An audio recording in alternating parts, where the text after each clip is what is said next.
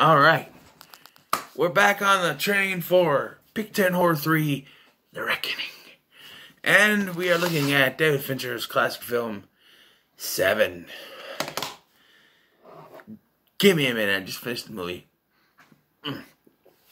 Spilled Asian tea all over my shirt.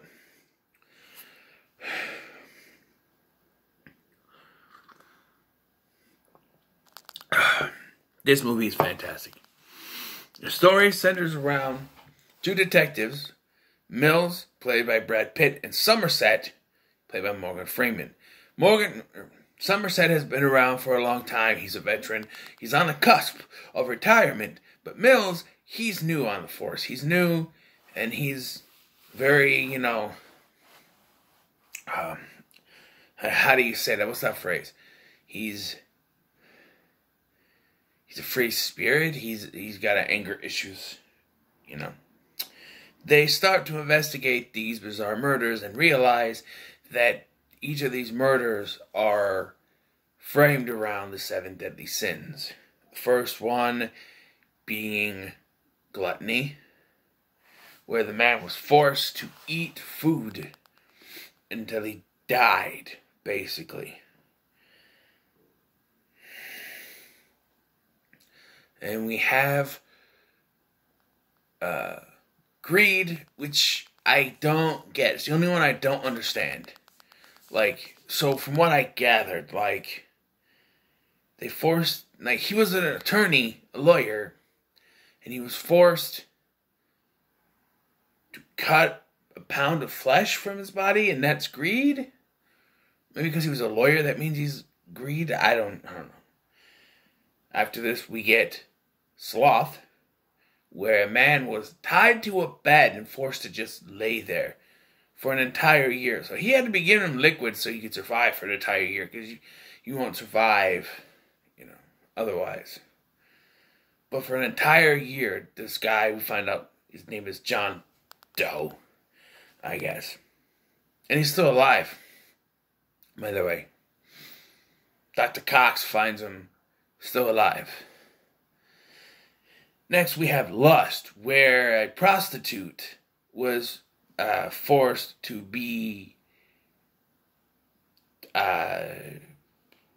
have sex with someone who had a bladed strap-on. And we get a cameo from Michael Massey here, may he rest in peace, as the guy who owns the building, I think. But yeah, it's really gruesome. We have Pride, a woman whose face is mangled, and says that she can call for help or commit suicide. And she decides to commit suicide because if she calls for help, she will have to have the scars on her face and all that stuff, and she's too prideful. This is the only one where I'm like, bitch, just get plastic surgery. Every other woman in the entire country does it, mostly. I mean, just get plastic surgery. This is the one where I'm like, okay, the other ones kind of make sense, but this one, she could have just gotten plastic surgery, and wear a veil or something until it got done. I don't know. Maybe she didn't have that much money. I don't know, but it just doesn't make sense to me. So, is that 5, right? Right? We have gluttony, greed, sloth, lust, and pride. These the last 2.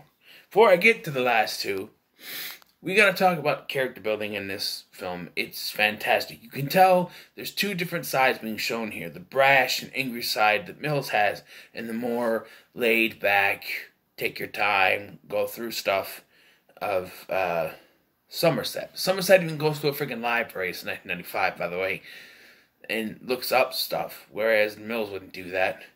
We see that Mills has a wife, played by Gwyneth Paltrow.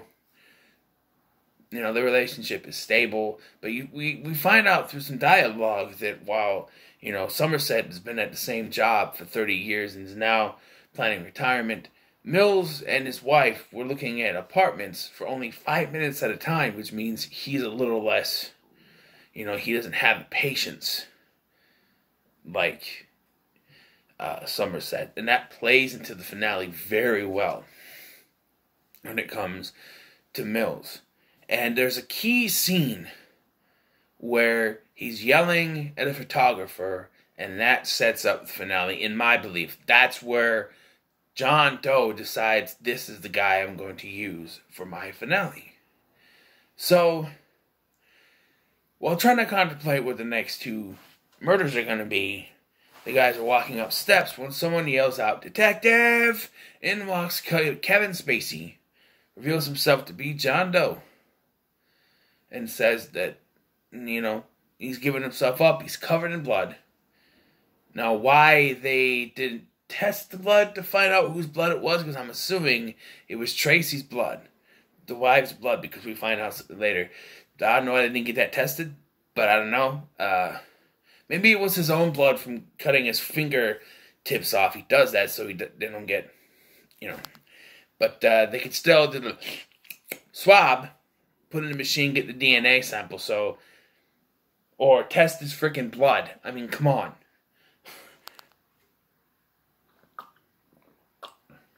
There's other ways to test his blood, to get his identity.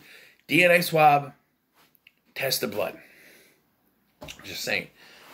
But I'm not holding anything negative I say is really a nitpick, because this movie's fantastic. And the finale proves that. He convinces Mills and Somerset to drive out to this middle of nowhere, convincing them that's where the murders are going to take place. That's ironic. You hear the sirens? That's ironic. Anyway, so he gets out there, and this is where he starts to confess what has happened. There's a delivery made. A box that Somerset has, maybe a yard away from them. He opens the box, looks inside, and is horrified at what he sees. He starts yelling at Mills. Put down your gun. Put down your gun. Because he knows. And this is where he confesses. John Doe confesses. He goes, "I'm jealous of your life. I tried to play husband. It didn't work. He is envy. The sin number 6. And he confesses to murdering Mills's wife, which is what's in her head is in the box. And this means that Mills will have to shoot. He's forcing Mills to shoot him to become Wrath. The final 2 deaths. Tracy was killed because of envy. John Doe was killed because of Wrath. And you gotta think about this. This movie came out within months of The Usual Suspects, which also revealed that Kevin Spacey was the villain. So, and Kevin Spacey's performance in this, barring anything he's done in his personal life within the last several years, notwithstanding, this was a fantastic performance. I always say with certain things you have to separate the artist from the film in which the characters they portray in the film. Whatever Kevin Spacey did in real life, that's terrible. On the screen, is fantastic. All the performances, Brad Pitt, Morgan Freeman, even Gwyneth Paltrow to an extent, all very fantastic. And it's just, watching the scene, the emotions going through Brad Pitt's face is fantastic. When John Doe reveals to him that his wife was pregnant, the look on his face tells you, well, that's it. It's over. You're dead, motherfucker. You're dead. And then the look on John Doe's face when he realizes that Mills didn't know she was pregnant, and that he realizes he's won. He has won this. And he does. He shoots him several times. And Mills is going to go to jail for it. And he wins. It's a dark ending, but it's also the perfect ending to a film like this. When this came out, critics bashed it for being too gruesome and too gory, and that's fantastic for me. I love it. It's a great film. Guys, like I said, anything negative I've said in this is a nitpick. This movie is fantastic. David Fincher has a style. And this proves it. Like, he did Alien 3, but that was torn apart, torn away from him. This is his masterpiece, in my opinion. And it's going to the moon because it's a 10 out of 10 for me. A little side note before I go here, before I make my next pick. I have these 2 dice sitting on the little thing that my TV sits on, right? That once in a while I'll get up and I'll roll just for shits and giggles. During this, the final scene, right when he shoots John Doe, like just after he shoots John Doe, I rolled the dice just thinking, you know what I rolled? I rolled a fucking 7. I damn near, you don't understand, I damn near pissed myself. I was like,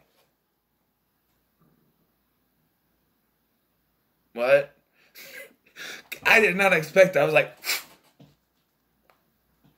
that's fucking 7. That's a 7. That luckiest roll in the world, I tell you. But here we go. Nice pick. Blu-ray, right? Yeah, okay. And we got Quiet Place. Yeah, okay. So I gave this a 10. I gotta find my little book thing here. It's right here. So what are your thoughts on 7? Do you think it's a masterpiece? I do. Make sure you let me know in the comments below. Make sure to like, share, and subscribe. Thank you for watching. I've been Scotty, and I'll see you in the next one.